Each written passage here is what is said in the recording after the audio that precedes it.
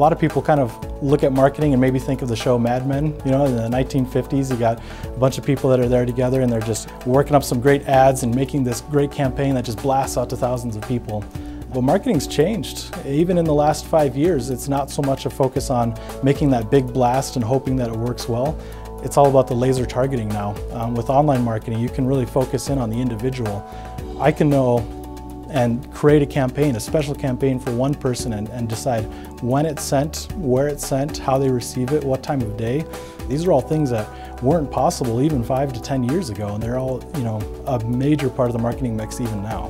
The truth is that it is a fun job, and sometimes it's easy to get a little bit stressed out with trying to figure out the best approach and where to go and realizing that you're making mistakes. But I think one of my core strengths has been humility to recognize when I've made mistakes and to take that creative criticism and apply that towards making much better decisions and making better campaigns and helping the company grow as a whole.